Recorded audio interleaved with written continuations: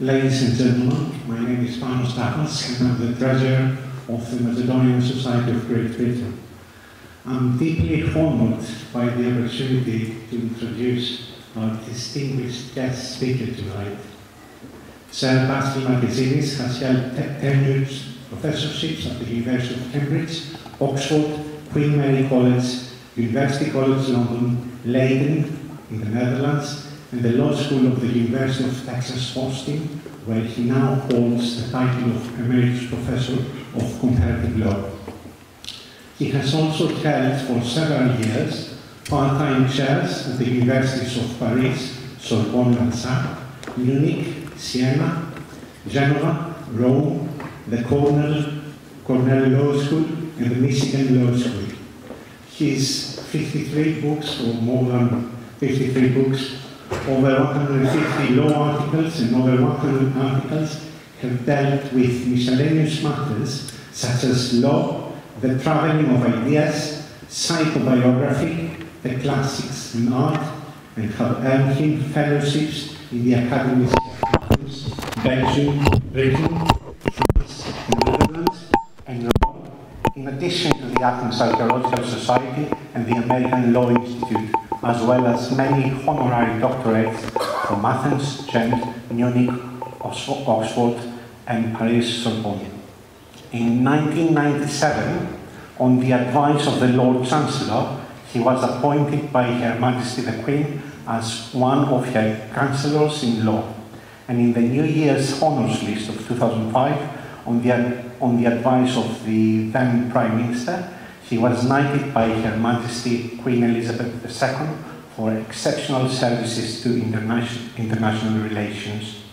For his work, he has also received from the Presidents of France, Germany and Italy the Grand Cross of the Order of Merit of France and Italy, as well as the Grand Officer's Cross with Star of the German Order of Merit, as well as the insignia of the Commander of the Legion of Honor of France. Ladies and gentlemen, without further ado, please join me in welcoming Sir Basil Markesinis. The thing is that the success of the Oedipus Rex leads Euripides to write his own version. His own version, Jocasta, is alive. She doesn't commit suicide. And Jocasta, who accompanies Oedipus in his peregrinations, not the two daughters, and Leon and Ismene. So it's a completely different story, but because it only survives in extracts, nobody reads extracts, so very few people read extracts, and therefore you don't know the story, the full story, the variations of the story. And that is the basic problem. And that's why I have to make this introduction to the question of Dionysus.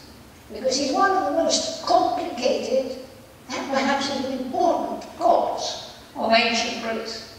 And I say it's very complicated because, as you will see, there are various theories and stories about Dionysus. And they're not the same. But one thing that is there is that Dionysus is part of the Greek mythology, the Greek religion, and the Greek plays and stories written about him from about 12 or 1300 BC. With the earliest examples, once they thought that it was Thrace and Macedonia because the movement came from Phrygia and Lydia into Thrace and into Macedonia and then to the rest of Greece.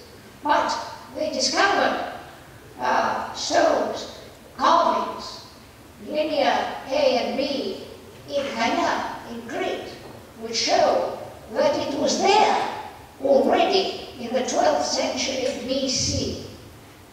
And he was there adored with the supreme goddess of Crete. She's not named, but it's Ariadne, the supreme goddess of Crete. And he's there always with the bulls, because Dionysus sometimes appears in the form of a bull. He changes his shape. And of course, bulls, as you know, are a pictorial symbol for Crete and honey. So it's very interesting because that's a completely new theory and approach. Did the cult of wine, and he was the god of wine, the cult of the vineyards, come from Phoenicia to Crete and from Crete to Europe, to Greece? Or is there also truth to say that the movement from Thrace, Macedonia, and southward moving took place at the same time. Not only that, as we come into the 6th century, 7th century, for example, we have the first appearance, the first Dionysus, Zagreus is called, Zagreus, who is connected with the Orphic mysteries in Elefsina. And he is born by Zeus, inseminating his niece, who is the daughter of Hydra, Persephone. Zeus becomes a snake, and he inseminates his niece. There is another theory that he might even be his daughter. And Dionysus is born. A century later, we have a completely different myth, the one that we find in Euripides' play. And we have Zeus inseminating Semele.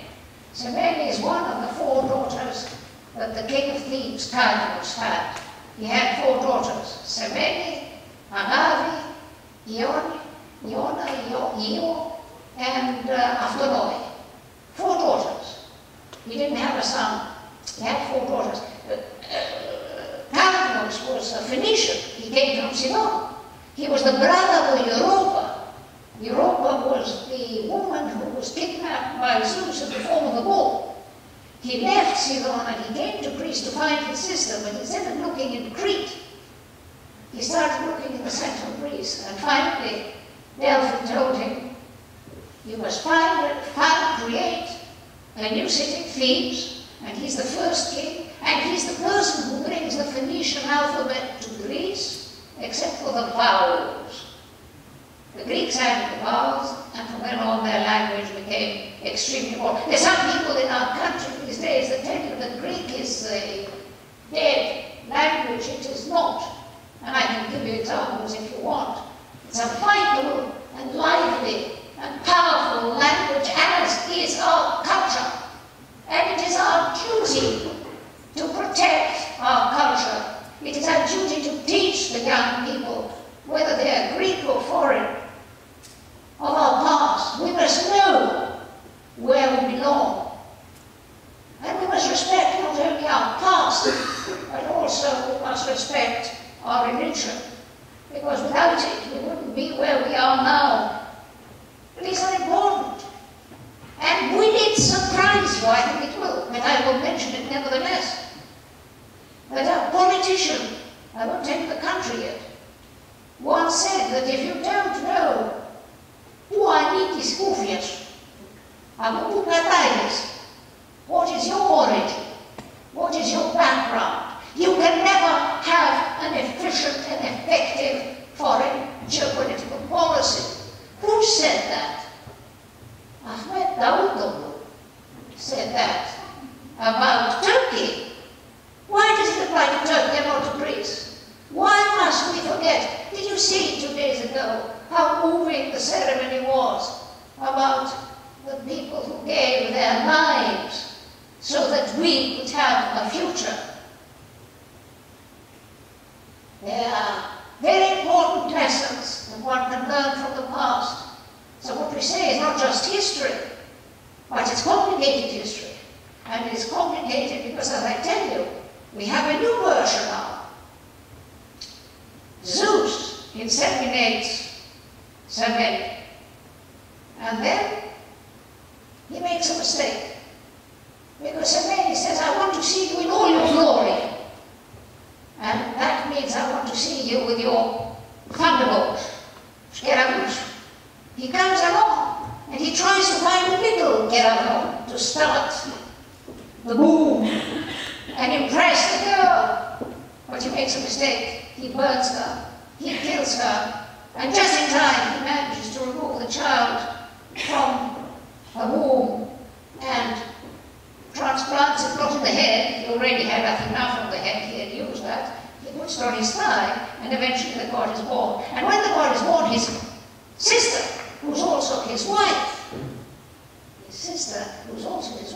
the Greek myths in their original Neolithic form are terribly cruel.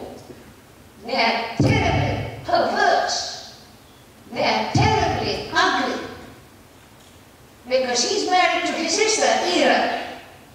who's her sister, is very jealous because her husband is always changing himself into a swan or a snake or an ant or a bull in order to have an affair, or an eagle when he sees a nice young little boy. And no controls in those days, you see. Now we live in an era of a lot of controls. Of course, a reaction has to be done. There has to be some kind of reaction, but on the other hand, we always run the risk in life, as we try to rectify one mistake, we move the whole debate at the other end and commit a new mistake. We go too far in one way or the other. That's why the second of the Parangelmata in Delphi was Milenaga. The first was Gorotisatva. Now, what am I saying? She comes. She tries to kill the baby. And Dionysus is moved to Asia Minor and is brought up by the equivalent goddess of Rhea, Cybele. And then we have the most authoritative, the most clear, the most full, the most reliable account of the Bacchic movement by Euripides after he's left Athens in 411. He can't bear it any longer in Athens. Athens is decaying, Athens is dying, democracy is dying. The people are pedantic, they are boring, they make mistakes. And the greatest mistake which he describes in the women of Troy, Troades, they destroy the temples of the gods. And the two gods, Poseidon and Athena, get together and say, they destroyed our temples, we are going to punish them now, their return back to Greece is going to be very difficult. It is a city in decay. It is a city in transition. It is a city where everything is happening. There's death, there's war, there's disaster, there's refugees, they're homeless, they're widows, they're young children. What am I describing? Greece in 410, 11, 404? Or Europe? Greece of today, Syria, Lebanon, Asia Minor, period of transition, period of uncertainty. A world is dying and the new one has not yet emerged. People are confused. And that's what the Bacchic is about. Because all those followers of Dionysus are abandoned women, widows, people who are poor, people who no longer have a home, people who are homeless, people who are abandoned, living in a city which was once beautiful, the greatest of all cities. And now it is decaying. And in their desperation, they need some palliative. They find it in wine, as modern people find it in drugs. But wine and drugs solves some of the symptoms for a short time, but not the causes. That's why all these people are leaving the cities and following the new god.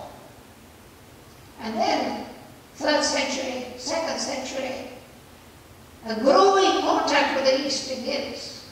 Heresies and other dark movements start coming from the East to Greece. And there's a great exchange. In that context, Christianity begins to emerge. It's a new religion, but it doesn't yet have its own philosophical foundations. The philosophy is provided by Greece, the Stoics. And the philosophy is expressed in that wonderful man, a Jew who became a Christian and wrote in Greek, St. Paul. One of the deepest thinkers of Christianity and of the world, who brings everything together. And you have a movement in the 2nd century, 1st century, or 1st, 2nd century, after the birth of Christ, where a new religion, Judaism, a new religion, Christianity, are trying to find their place in the world and find how they're going to coexist the world of Greece. And nowhere is this done more powerfully, nowhere is the clash more strong than in northern Egypt, Alexandria, where the Greeks were very powerful. So what you see in the 4th century, 3rd century, you see philosophers, Cleobis of Alexandria, you see others writing books. There is a book called the Euripides, written in 495. It is the longest Greek poem. The Iliad and the Odyssey are about 12 to 14,000 verses. This is 22,000 verses. And the effort that all these people are making is, how can they bring together the Dionysian religion, the Greek religion, and the Christian religion? They start finding common things. Both have a god who's born from a human being and a god, Cybele and Zeus. Maria, the Virgin, and God, both have a God who does wonders. Both have a God who is crucified, killed, and yet is resurrected. Both have a ritual in which the wine plays an important part in the religious ceremony. Could the two come together? What is really happening is, and I'm putting things in a very different way, is what is really happening is that in the northern part of Egypt, which is the last stronghold of Hellenism, just before the 3rd, 4th, 5th century, AD, after the birth of Christ, in a period like that, you have an effort to see how the two philosophies, the two religions can coincide, survive in one way or another. It's a big battle, it's an intellectual battle. But of course intellectual battles are very difficult to describe to ordinary people if you describe them through myths, through stories. One of the great beauties of the parables of Christ is that they're talking about real and important things, but in a simple way so that simple people can understand them. So that is the background that we have to examine to understand the Dionysian movement, the Bacchic movement, and how it affected life and art in Greece and then the rest of the world. Because they're relevant, most of these things, still in our times. And I want to focus on 3 things. The really great originality of Euripides in his Bacchic. The first amazing innovation in that tragedy is that you have, for the first time, a discussion of the phenomenon which is called repressed sexuality. Sexuality, again, topical, difficult, confusing. No legal system ever could organize, structure the legal status of people who were genuine hermaphrodites, not gay, man and wife, man and woman, both sexes in one. They happened. The first time this was ever discussed in a legal text was the Prussian Code of 1791. But this is a modern problem. Even today we can't cope with it. To decide whether you belong to the male or the female sex and how to handle you. Whether, as you saw, the Church of England recently said that young children in a school at the age of 4 or 5 must be encouraged to discover their own sexuality. I think we're going too far. I think we're becoming a bit crazy. I may be wrong, but that's not the point. The point of a teacher when he lectures is very different from the point of a politician when he talks. A politician talks because he wants a vote. A lawyer talks talks because he wants to win the case. An academic talks because he wants to make you think.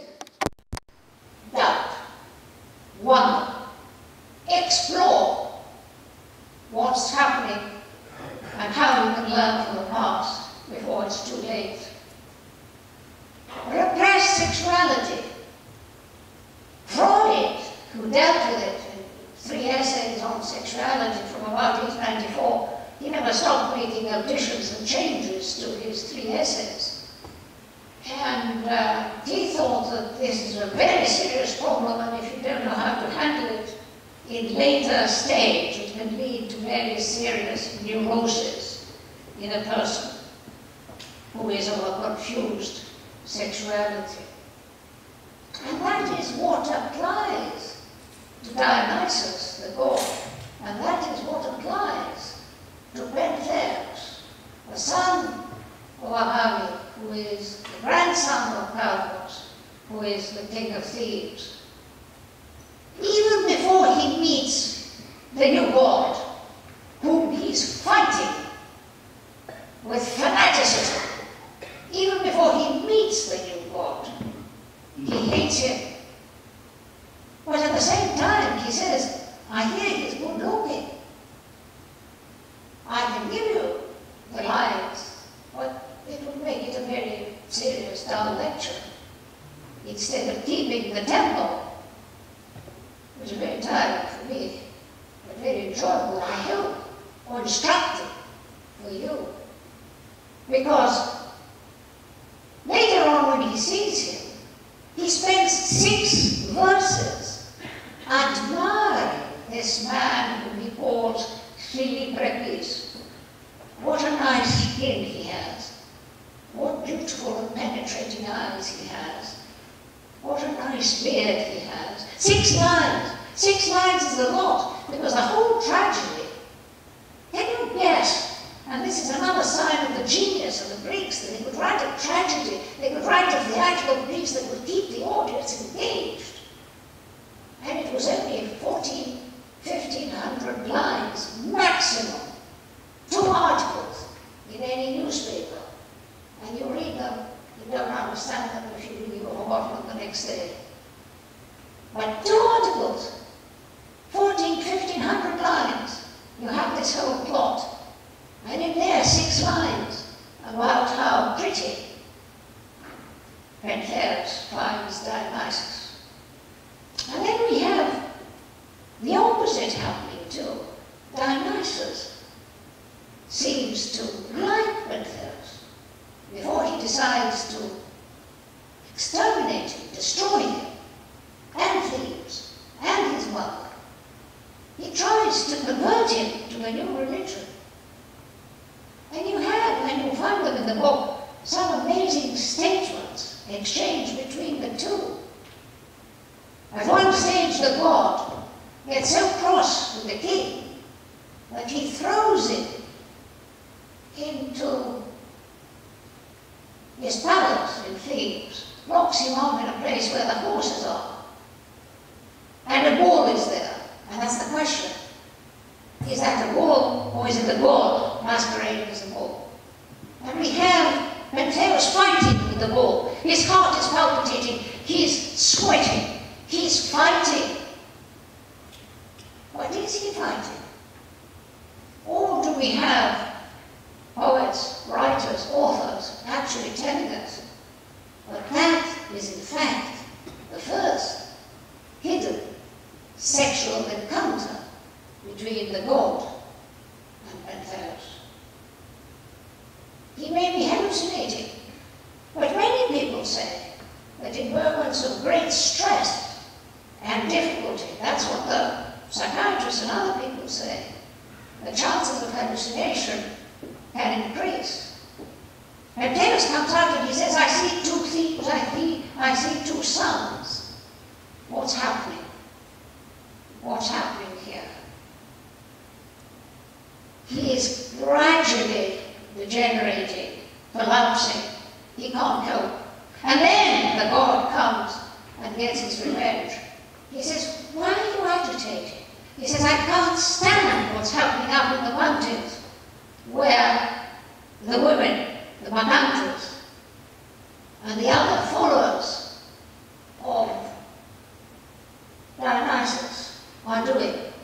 You have descriptions in there. It's the only description we have that is so detailed about what the Bacchae did in the mountains.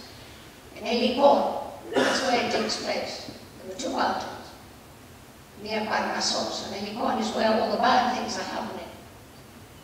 And Hellenic is there. And you have women not breastfeeding their children, but giving their milk to baby animals. Their children are not weaned, but the animals get the mother's milk. And there are orgies, and there's dancing, and there's sociological material, which I cite in the article, which says that other cultures have used the dancing as a way of getting genuinely excited, the dervishes, or others in America, or even the Anastamarians. So, you see what's happening, and Pentheus wants to go and see them. And the god is going to encourage him to do it because the god wants to destroy him. So he tells him, if you want to go up there, they'll kill you. These women are crazy, which includes his sisters, by the way, and his mother, and his aunts. They've all joined the king, the god, against their brother, their nephew, the king. So, what is going to happen here? And then you have a second scene described in the tragedy, which is amazing. I'll dress you up as a woman, so they won't notice you. And there's Pentheus, the king, who's dressed up as a woman, who's going to walk through Thebes, and all his citizens will see him become the laughing stock of his town, so that he can go up the mountain and act like a peeping Tom, see the Bacchantes do whatever they do. And again, it's an amazing process psychologically, how Dionysus perverts his mind and thinking. He says, look, I'm protecting you. And the king says, you're right. Look how nice you look, dressed up as a woman. Transvestism.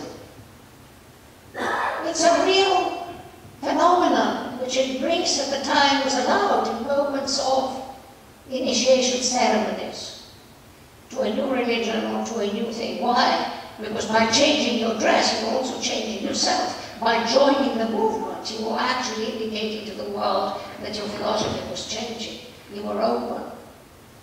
And you have, if you read it, I have the book there, and you can see how marked it is, but I don't want to spend the time giving you those examples. What do you have? You have the king saying, am I well dressed? Is my hair as nice as my sister? Do I walk? Am I chic? Am I better looking than my sister? He's being degraded in the process of discussing this phenomenon which has not appeared in any literature before. That's one of the great innovations of this tragedy. The second one is the distinction that Euripides makes between the way individuals think and the way masses think.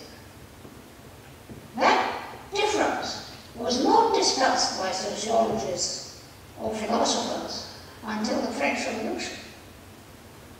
Nobody had noted the difference. That you, as an individual, will react logically, but once you are put together with a big group, you lose your ability to be logical and you follow the mass.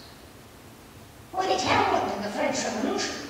Hippolyte Taine, one of the historians, gives us a fantastic and gruesome example.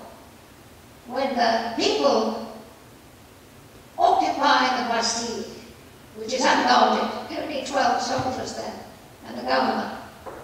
And they find the governor, the Bastille, the symbol of cruelty of the past. They find the governor, And as they're walking around, they trip over his sword because it's sticking out. And immediately the crowd turns around and says, "That's treason, we must kill him." Who will kill him? And they look around and they find in the group a butcher who has a knife, a butcher's knife. They say, "You kill him because you have the knife." And how did he respond? Because he's part of this excitement, this paranoid excitement. He says, "Well, if the country wants me to do this, it is my duty to obey." He brings out the knife. He carves her. Jihadist job. Not in Iraq or Syria 10 years ago. In a great tragedy described by Euripides. And an example which shows that the reaction of people when there's a mass is no longer logical. And of course, that continues throughout the 19th century, and it is studied by lecturers and speakers. And they finally develop a theory. How does this intoxication of the masses take place? Euripides has said it in a tragedy. What has he said? 3 things. 1, you have a simple message, not complicated. People, the masses, can't understand subtleties. A simple message. And 2, you repeat it over and over again until it spreads like a medical disease. And 3, the person who does it, the leader, is always there. You know what?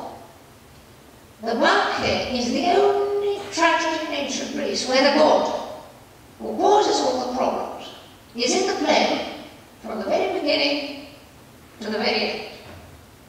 He is there applying his theory. He is there intoxicating people, perverting their thinking and leading them to crime. There's a marvelous book by Professor, Psychiatrist, Dr. Joost Merlo, a Dutchman who practiced in Holland before the war, during the war, and after the war. And he saw, and he's described it, The Destruction of the Human Mind is the title of his book. It's worth reading. He saw how the German propaganda worked. And it worked in the way, briefly, because all this is done in 1,390 lines is the length of the Bacchae, and then 20 lines missing, 1,400. We saw it in Nuremberg. There isn't a better example of this theory, of this organization of the crowds on a huge scale, where a simple message leads them to behave in a truly frightening, insensitive, dangerous manner. And is that the end of it? No. Because now we have other occasions where people can get together and they can be misled. You can have huge pop concerts and drugs. You can have football, people gathering and going crazy. You have the social media, which can reach you without you actually being there, but nevertheless applying the same principles and changing you. That is again a novelty which has never been discussed before and is not going to be discussed until the 19th century because of the French Revolution and because of the Revolution of 1848. So you see the kind of innovations that we have in one tragedy, which is the result of the phenomenon I just told you, the collapse of a society. What is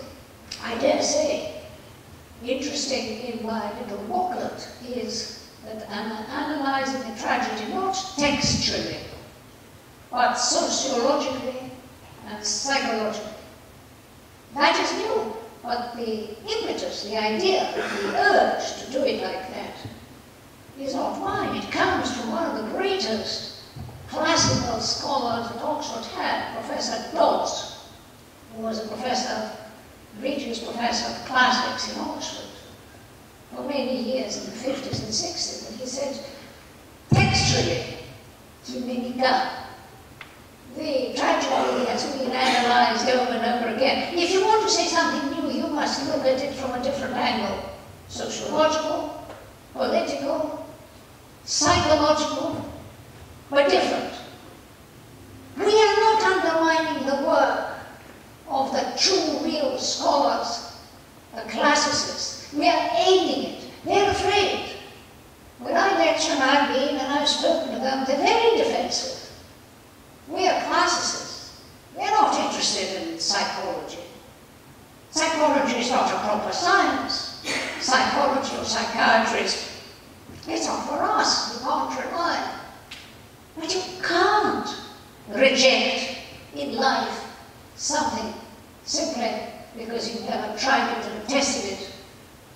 Sir Paul, first epistle to the Thessalonians, πάντα δοκιμάζεται το καλό κατέχετε. And you know what? I had to go to England and study classics in England to notice something that I hadn't noticed when I heard the original words spoken to me in Greek. Πάντα δοκιμάζεται. Try, όχι. Δεν λέει δοκιμάζεται. Μ' αρέσει η σοκολάτα, δεν μ' αρέσει η βανίλια, το πετάω. Λέει το υποβάλλετε σε δοκιμασία και αν περάσει το τεστ το κρατάτε. Γι' αυτό και η αγγλική μετάφραση είναι τόσο σημαντική. Διότι τι λέει η αγγλική μετάφραση? Probe everything and keep the best. Πάντα δοκιμάζεται το καλό κατέχετε. We are bringing in a new science in the study. Why? To help the existing tools. I used to teach in Oxford for years, law and economics. In my opinion, it makes sense. A decision the court takes into account not only the rights of A and B, but also the economic consequences of such an action. The wider interest in the litigation between you and you. And many of my colleagues, even in that great university, were saying, no, not too much, economics. Well, all I know is that I had a class which was 2 or 3 times the size of this audience, because the students were interested. And that is another thing, another lesson for me which is very important. We have to find ways to make the teaching of subjects like classics, the teaching of our history, in a way that's relevant and modern and new and appealing. Otherwise we lose our audience. I remember I was the age 8 or 9, and I had my father, my dear father, who insisted in teaching me himself ancient Greek and religion.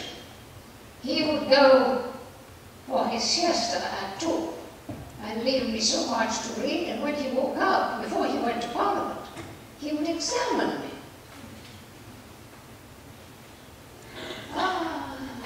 That's not easy. That's painful. Sir Markesinis was very demanding. Not at all easy. And I remember how cross he would get because he said, what did Christ say in the Gospel of St. Matthew? And he would stop and say, listen, the Gospels don't, they may describe the same things, but they're not speaking in the same language. There's fine differences. You have to learn how to read a text. You have to learn to notice the differences. So what does he say to Peter when he says, oh, you would betray me too. You like everyone else. Do you remember that? You all know it. You're nodding. What does he say?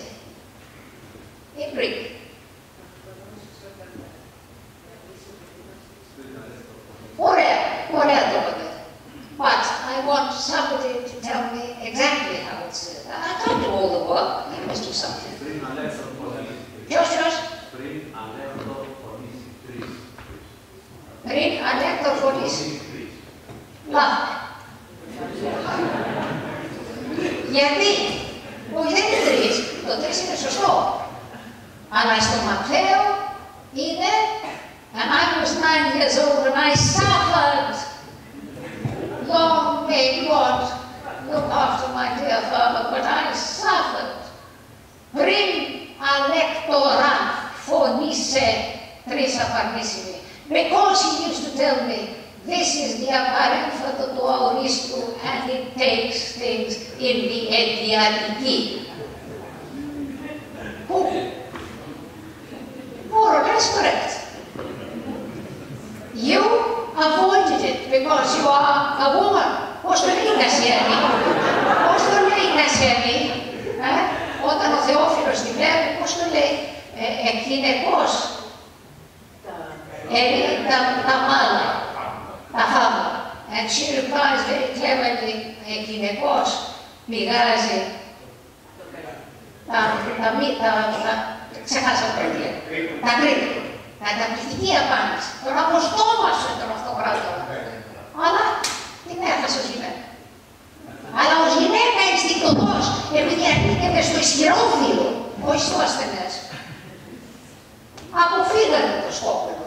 Και δώσατε την απάντηση, ενώ ο κύριος με πολύ θάρρος, με πολύ καλοσύνη έδωσε τη σωστή απάντηση, αλλά με αυτή την μικρή λεπτομέρεια. Τώρα το θυμάστε. Πριν αλεκτορά φωνήσε, πριν απάντησε. I can see one or two of you smiling and laughing. You. Wonderful. That's what a lecture should be. You must be happy. You must be interested. You must join the teacher. It's a common venture. It works if you want to make it work. And it will fail, however good the teacher is, if you don't want to corroborate. So, the third innovation, and I'm fairly on time without timing it too much. The third innovation is, Arabi in the end kills his son, cuts his head, and enters and leaves holding the head and says, look, I have killed a baby lion. Congratulate me. I've done a great service. I've killed the baby lion. And they're all surprised. It's the head of her son. And the father, who has spent that time collecting the severed bits of the dead grandson, returns and leaves, sees his daughter like that, and is asked to perform the impossible task of returning her to reality, from the state of ecstasy and illusion.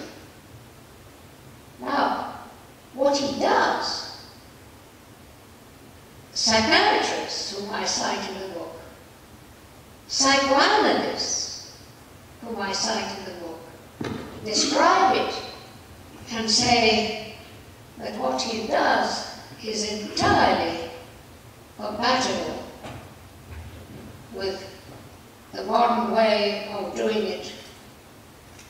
Let me see if I can find it, because you see there's so many markers here. He says,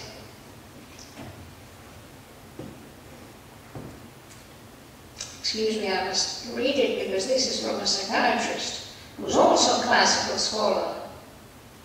And he says, Euripides had observed and described accurately, understood intuitively, not only psychological illness, but also psychotherapeutic process.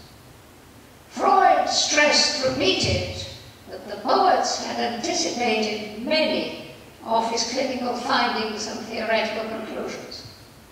Another psychiatrist, friend of mine from Harvard in New York, said, take away Shakespeare and 50% of Freud disappears. Take away the Greek myths and the other 50% goes up in a puff of smoke. I don't know if it's right, but I didn't say it. Professor of psychiatry said it at Harvard University, Bennett Simon. And he continues here. Second, the psychotherapy seen in the Banque, this is, I'm quoting, is clinically flawless and persuasive.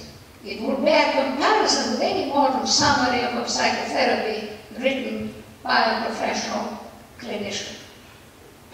And what does the father do? What the Cocoyanides, what the quacks, what the shamans, the laymen, the untrained doctors in Macedonia did at the time, because they were the first to receive this phenomenon, and they were the first who had to study how the women would go into a state of ecstasy, and after that they would be uncontrollable. And the answer is achieved with patience, with impartiality, with observation, and with every possible attempt to take the patient back into reality. You will read against the book. I'm not here to read my book, or the tragedy, where the father asks her, when he sees her like that in the head, Pedimo, kika to morano, kika to video. Look at the sun. Nothing to do with the murder. And she replies, yes. How do you feel? I already feel different. Better or worse? Okay. Who was your husband? She remembers him. Do you have a child? Says yes. Now apparently, according to psychologists and psychiatrists, in cases like that, what you want to do is to get the patient to admit himself that that's what he's holding, the head of his son. It's no good for the patient to say, they tell me it's the head of my son. That's what the psychiatrists I cite there actually say. And Anandi responds in that way because she wants to avoid the responsibility. Her subconscious is telling her that for as long as you deny remembering the details of what has happened, you will not be responsible. So she says, Mulene, or the Kratana Mildari. And the father comes back and says, now look carefully. What is it? And I'm reaching now 2 pages, but only 2 pages again. She shrieks, she shouts, and says, my God, it is my son. It's all compressed. One of the people who has dealt with this is Professor Georges Devreux. He's a French, Hungarian Huguenot, professor at the Sorbonne, who wrote about classics and psychiatry. He's very learned, and those who have met him, he's dead now, described him to me as a quiet, nice, easygoing man. And he said, part of what I read out to you before, he said, this way is the way that a psychiatrist must act, not excitable, not with passion, not with in a hurry, but a gradual effort to bring the patient back into contact with reality. Now, I'm not a psychiatrist, but when I read psychiatrists of that decision, dealing with cases like that and speaking so emphatically, at the very least I say, well, there's something here worth looking into. And it helps me excite my audience. You know how difficult it is to stand before an audience for 1 hour? When I was teaching in Texas, I was teaching 8:30 to 9:30, 9:30 to 10:30, 10:30 to 11:30, 11:30 to 12:30, 12:30 to 1:30. Exhausting. it's exhausting also for the students, the audience. You have to keep them awake, you have to keep them interested, you have to engage them if you want the subject, if you want our culture, if you want our history, if you want our religion to survive. You don't abandon the basic dogmas, but you adapt what you teach, how you teach, and you make sometimes compromises, even in religion. Otherwise you're faced with people who would be very extreme and cause harm in general. So, I want to try and bring all this to an end and show you some pictures. Because sometimes, you know, music or pictures can help illustrate something in a better way than just words on abstract ideas. What I have there is an ancient 6th century vase, which tells you why, if you want to explain to an audience Greek tragedy through Greek pottery, you have great difficulties. Can you guess why? This is fairly clear, but not entirely clear. The difficulty is that Greek pottery describes not just one event, but history, a whole series of events, in a very small space, which is the circumference of the vase. Now this one sometimes will depict somebody with his external signs, a man with a trident, Poseidon, a woman with a helmet, Athena. But sometimes, like this one, what is it? Now look at the difficulty. That's the whole circumference of the vase. That is why in my book, which I left there, I talk about Greek art and mythology by looking at the Renaissance and Baroque art, where you have something more clear, as you see in the video. So, this is meant to be Menelaus threatening to kill Helen. It's taking place in the Trojan War, where the Greeks have burned Helium, and suddenly Menelaus, hot-blooded, sees his wife and wants to kill her. But Homer observes and understands humans and their nature. He knows that Menelaus is weak, and all it takes is for his wife to expose her breasts, and he changes his mind. He doesn't do it. Then you have a warrior who holds a child from the leg and is threatening an old man. The old man is Priam. It's another part of that play. That's why it's all compressed. Priam is murdered in a temple. The gods get cross because it's a sacrilege to kill somebody in the temple. And the child he's holding is Astyanax, the son of Hector. Why kill the child? So that there's no chance that the dynasty can revive. Brutality. Brutality. Nastiness.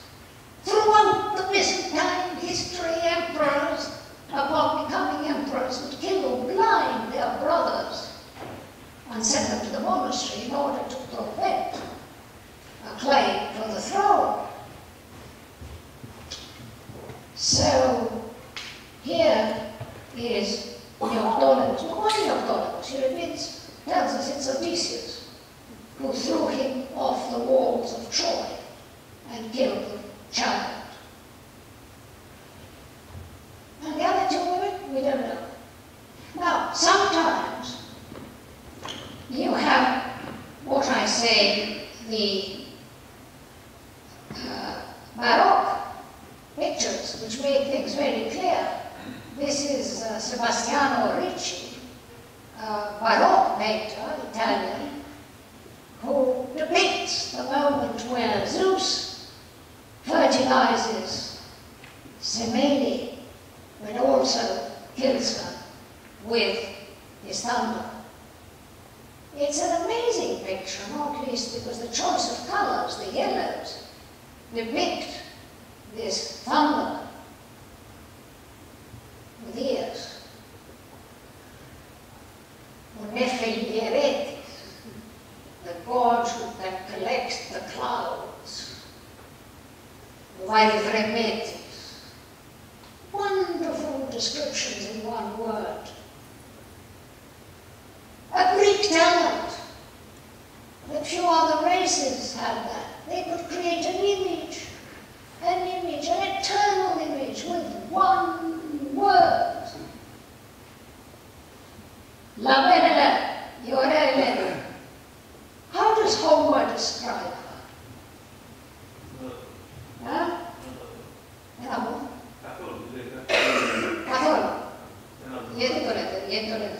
Why do you say that?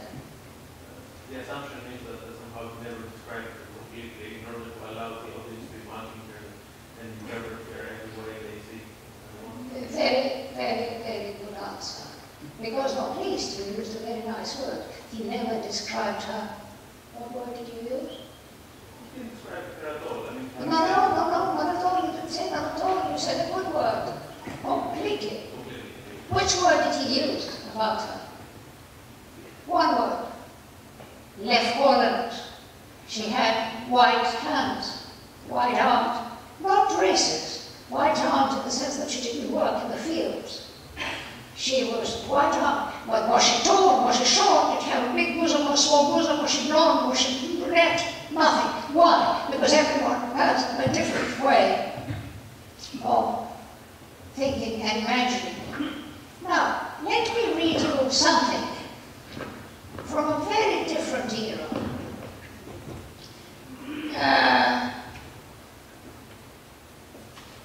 From a Prime Minister of England in the 1930s, I won't tell you the name, when people, including Prime Ministers, were educated and could write very well.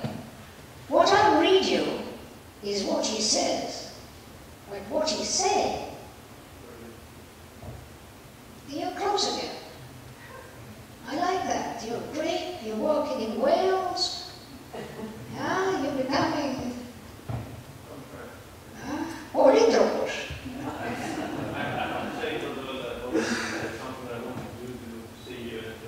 See me? Oh, no. Don't spoil it now. The texts are what are so beautiful. Let me read you this, because what he's describing is what Homer is doing. And he's describing it 2,000 years later and saying how wonderful it is. Moreover, the ancients did not over-elaborate their thought, being content to leave something to the mental process of the readers. How different from so many of our English scribblers, who seem to have taken to heart Wilde's dictum that nothing succeeds like excess, and who swathe the thinnest of thoughts in a profusion of words in the hope, maybe, that it will appear larger, the thought, from its wrappings. Even our great writers are sometimes too eager that nothing that can be said on the theme they take shall remain unsaid, or any germ remain undeveloped to which the reader's own mind might give increase. And they're apt so to ruin their thought to a standstill that no potentiality remains in it, the thought, the reader, to set the reader's mind agog. Why do we all know about the beauty of Helen? Not because Homer gave us a catalogue of her charms with exhaustive precision, but just because he gave a hint and left the rest to us. I think he says no more than that, as one day she passed upon the walls, and the elder said it was no wonder that for such loveliness men should die and cities should be sacked.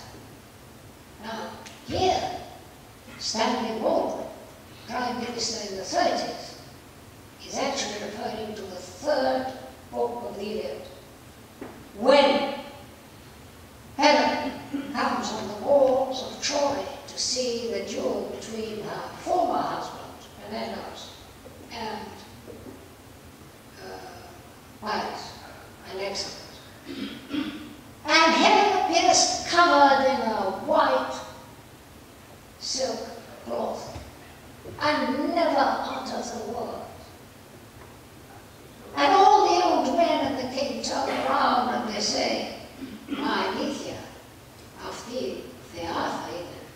And on the basis of no word, what a talent for any author, not to spend words. By saying nothing, he said so much as to excite generations for centuries later.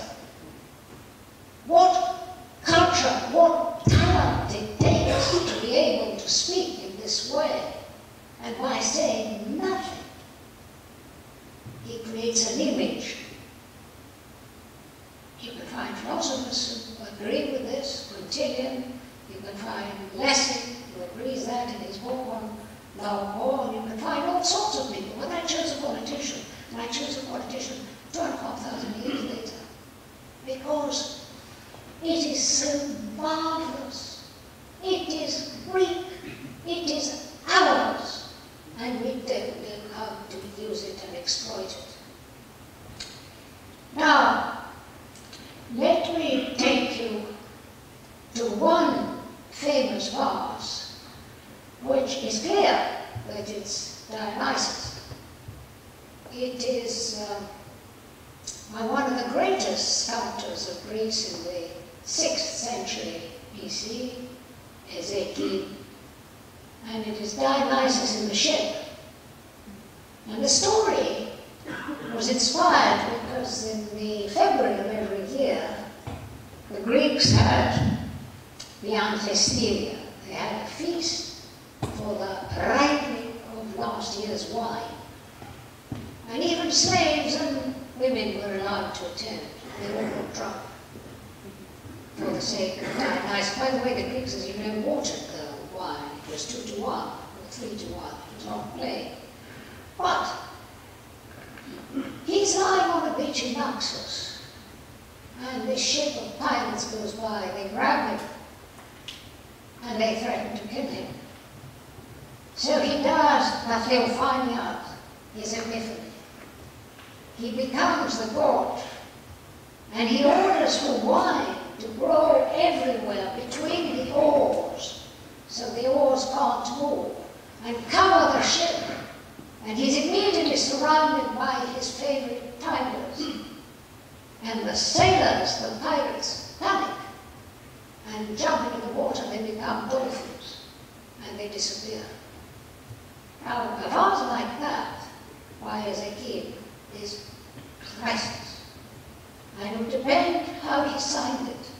If he was the potter, the man who just made the pottery, he would just say, Ebi, Ebi. If he was the artist who painted it, he would sign Eggert. There are only 8 of his that have the double signature, and they're priceless. But not in all the cases was it right. The next picture I want to show you is Dionysus. It is the only piece of sculpture that I know by Michelangelo which has attracted uniform criticism. It was done at the age of 19. So can you say he was too young? No.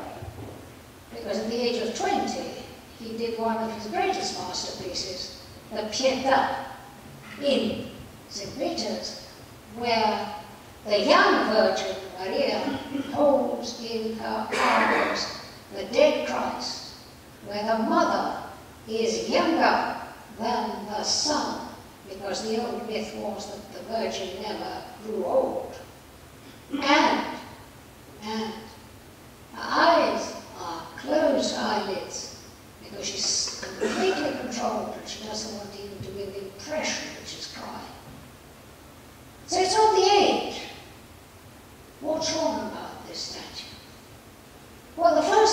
everyone said, from Vasari, who was the artist of the 16th century, who wrote the lives of the great painters of the Renaissance, that it was too effeminate. He pointed at his chest and stomach and said that it was too effeminate. It was. But that's what Euripides had spent so much time describing in his play. And then modern people came and said that, mechanically speaking, this leg here to the left is too awkward, and if you really had a real person in that position, he would fall over. It's inaccurate in terms of balance. But nevertheless, it is an amazing sculpture which brings out a theme which Euripides brought out, as I told you, in the play. This next picture is the dismemberment of Pentheus.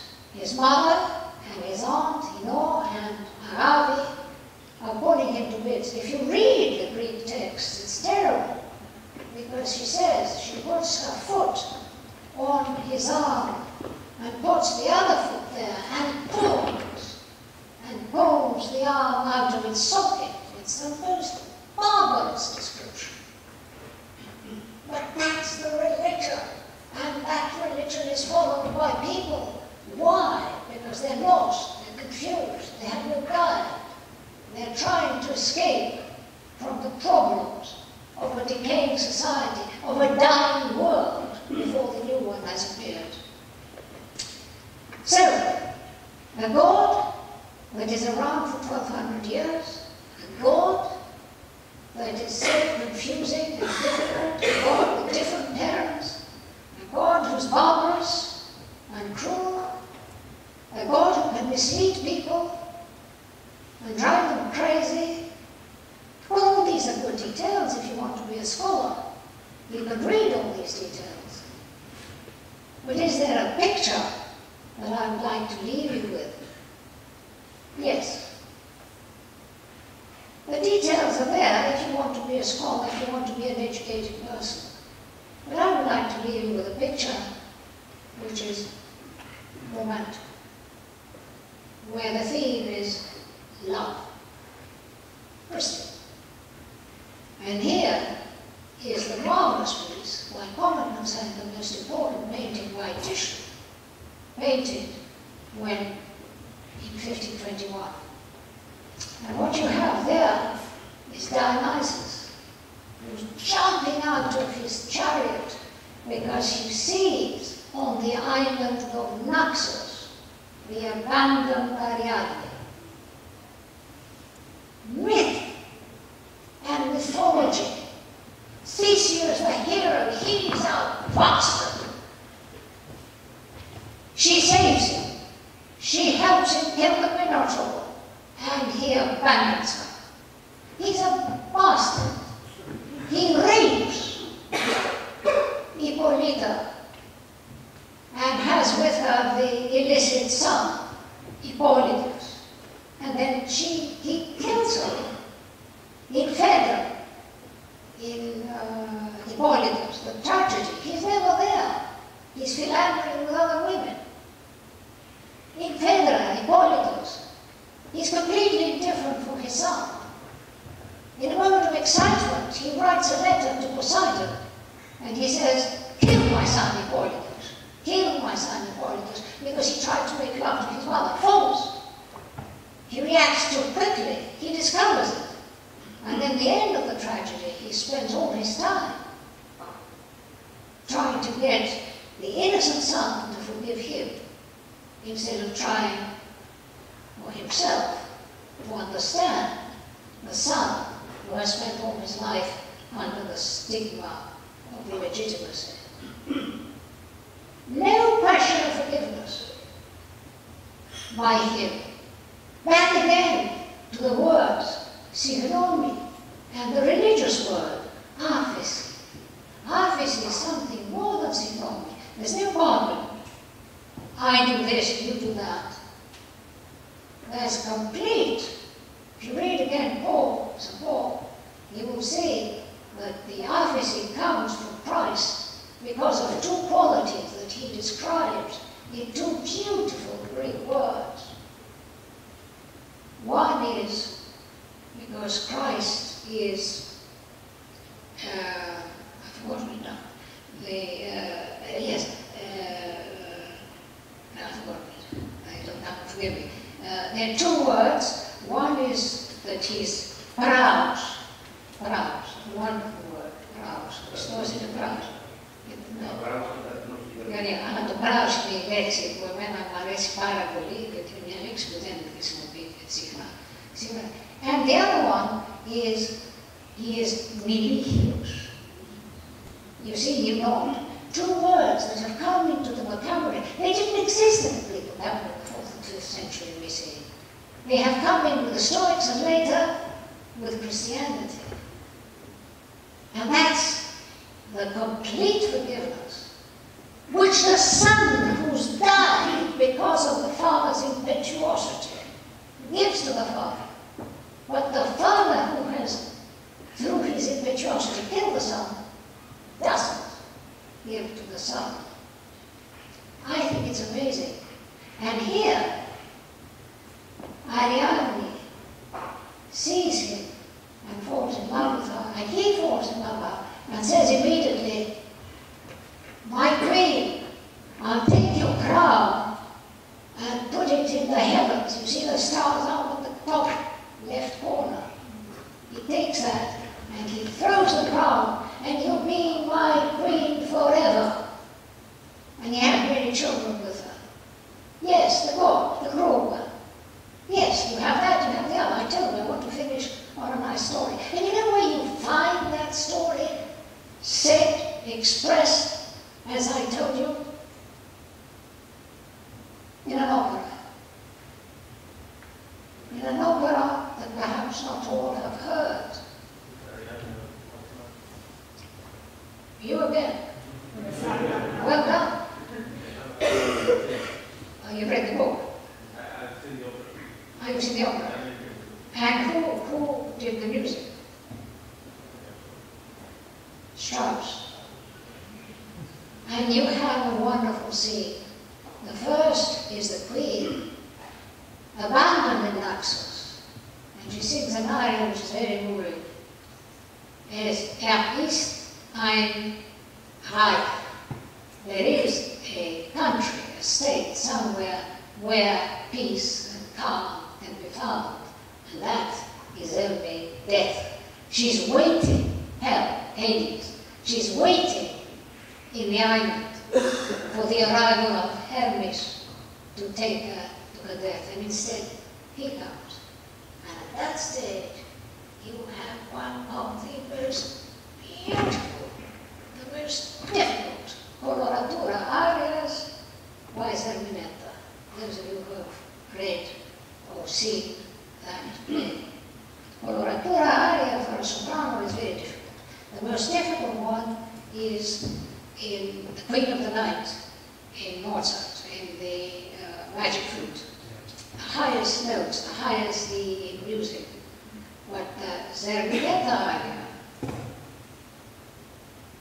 what's the title is? Großmächtigen Prinzessin. Great and powerful princess. That's how the poem starts. It lasts 12 minutes. And if you find it through the Google, through the internet, listen to it because it is so beautiful. And the words are beautiful. Because this ordinary woman, Zerminetta, goes to the queen who's ready to commit suicide and says, you great and powerful princess, you cry because you lost your lover. Do you think that an ordinary woman who suffers the same thing suffers any less than you? So, pull yourself together, adjust, and find another lover. And that is said in this coloratura aria, which lasts 12 minutes. Coloratura is when you have certain notes where instead of continuing with the word, you change it, you color it, you go up and down. It's very, very different. Catherine Dassay is the French soprano, oratura. She's about 65 now, and if you look at it on the internet, you'll find it. It lasts 12 minutes, but it is the most wonderful aria. It's the most wonderful compassion, forgiveness, calming for a frustrated love. An unrequited love, as the English say it, a love that was never fulfilled. A kind of love that Aphrodite never expressed. Aphrodite had all sorts of things, but two kinds of love she didn't have, the romantic love and the motherly love. So, there you are. 45 minutes, 50 minutes. A God, complicated, dominating literature, dominating the human imagination for over 1,200 years, maybe 2,000 if you go up to 500 AD.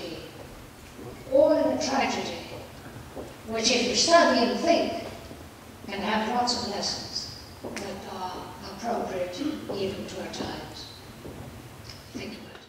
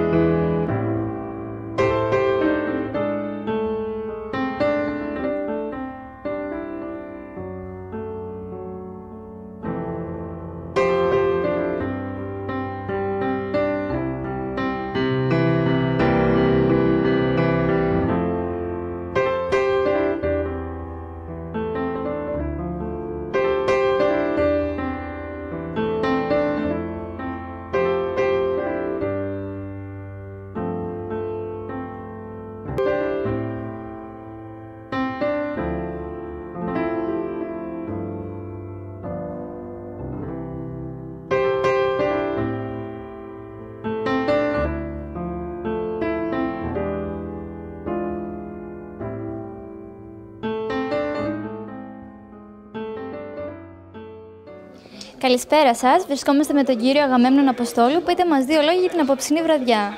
Την απόψινή βραδιά είχαμε την τιμή να έχουμε τον κύριο Βασίλη Μαρκεζίνη, ο οποίος μας εξέθεσε κάποια ζητήματα της ψυχολογίας που βλέπουμε στην τραγωδία του Ευρυπίδη, κυρίως στην τραγωδία των Βακχών, όπου συνδέει κάποιες από τους στίχους του δράματος που έγινε στην αρχαιότητα με ηθικά και ψυχολογικά μηνύματα που μπορούμε να τα αντικατοπτρίσουμε στην εποχή μας. Σας ευχαριστούμε πάρα πολύ. Να είστε καλά. Παρακαλώ.